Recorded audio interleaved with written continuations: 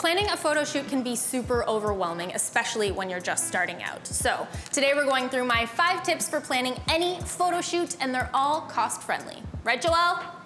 Right, Lizzie. Let's do it.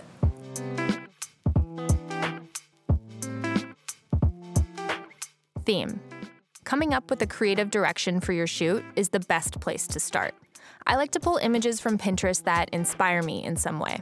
I write a little about what it is I like from that photo, maybe some pose ideas, colors, anything at all that gets you inspired and gives you some creative ideas. I build my mood boards using Milanote, which is basically a free-form canvas to help you visualize and organize your projects. I start by using their built-in Photoshoot template to keep all my info in one place, including the mood board, contact info for everyone involved in the shoot, location info, a schedule, and a gear list, just to name a few. It's super easy for team members to pop on and leave a comment, and it has a mobile app so I can access it on set.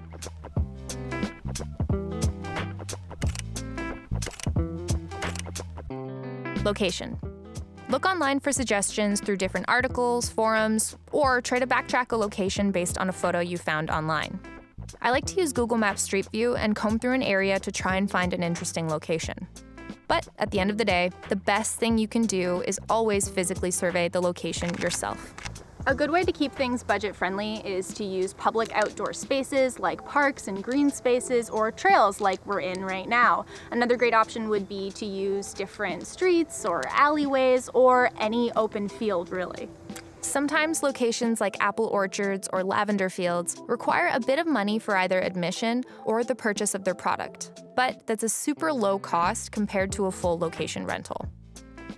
If you do require a studio rental, locations like Mint Room and Loft in Toronto offer bookings by the hour. For this location, for example, the total cost is just under $100 for 1 hour. It just goes to show that it is possible to book an in-studio shoot fairly inexpensively.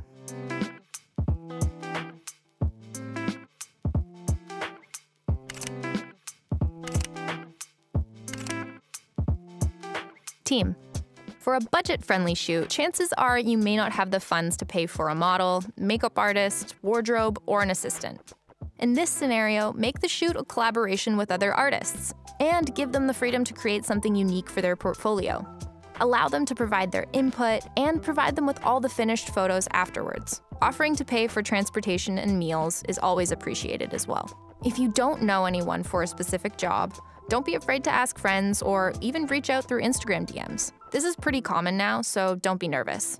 It's good to build a new network.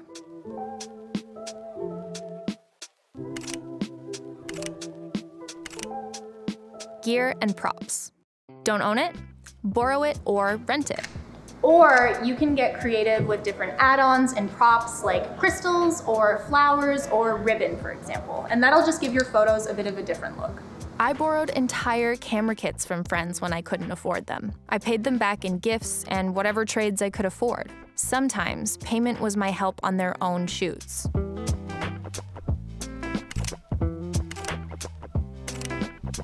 Photo sharing. Storage and file sharing can be expensive. If you're not ready to commit to paying for a Google Drive or Dropbox subscription just yet, then send your files through WeTransfer for free. With the Pro plan, you can keep all the final photos from the shoot in Milanote. That way you and the rest of the team always have access to them, and they're kept alongside all your original planning materials. Staying organized and keeping files stored together will really help you in the long run.